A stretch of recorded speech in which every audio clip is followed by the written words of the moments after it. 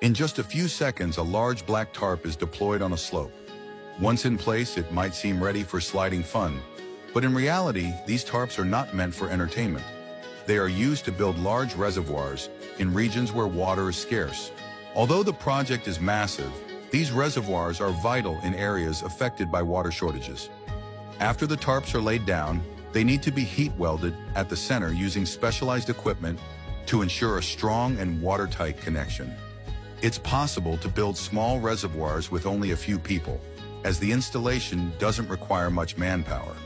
Even if the bottom of the newly installed reservoir is still dirty, that doesn't stop the enthusiasm to fill it with water.